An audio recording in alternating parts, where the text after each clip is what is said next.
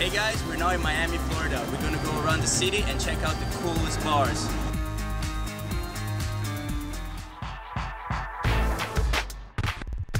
We ventured into downtown Miami, not sure of what to expect.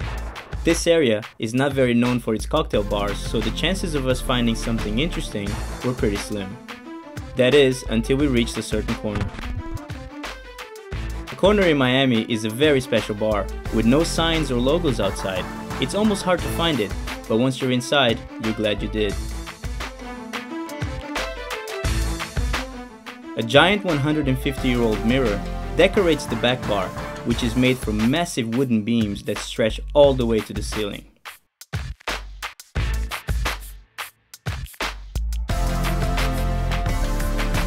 To the right, there is a small takeout style window, allowing guests to order cocktails without even entering the bar.